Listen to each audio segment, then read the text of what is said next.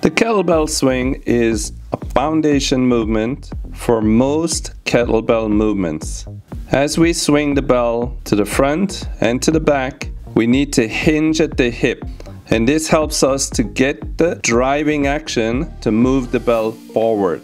As we bring the bell up, we want to bend the elbow and pull the bell back towards our body, not going above belly button or lower rib cage. The trailing arm helps to swing it back because that helps us to get the inertia to keep the movement going. As we do hand-to-hand swing, it's great for coordination because we're hitting both sides of the body, and that way we're able to utilize both sides equally. The kettlebell clean and press.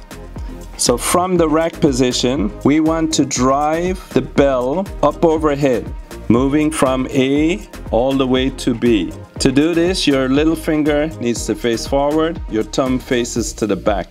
So as you clean the bell up, remember to pull your elbow in towards your body, spread your fingers and drive your hand through the handle. And as it lands in the rack, now you gently bend the knee and you do a little bump of the chest. Using your leg in the chest, drive that bell up overhead where the arm locks out into what we call fixation. As we drop the bell down, we let the bell drop into our chest.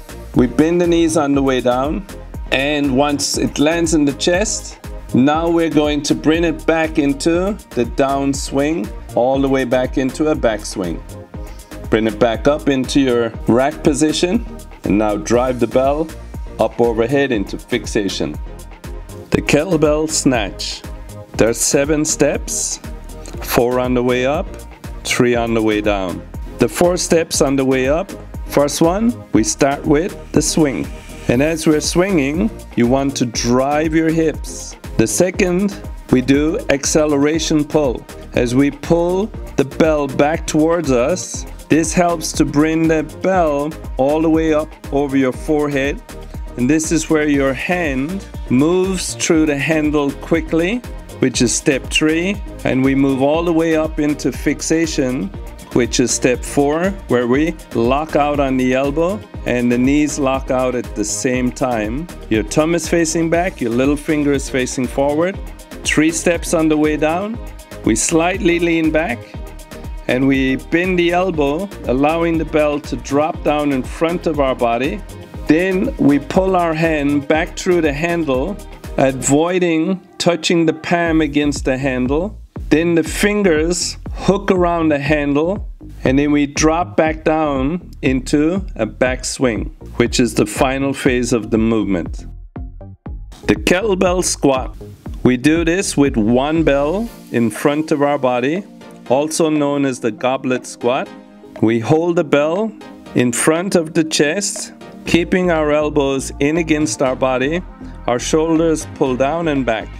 Now engage with your core and drop your hips back and down into a nice deep squat, getting your hip below knee level, keeping your spine nice and long.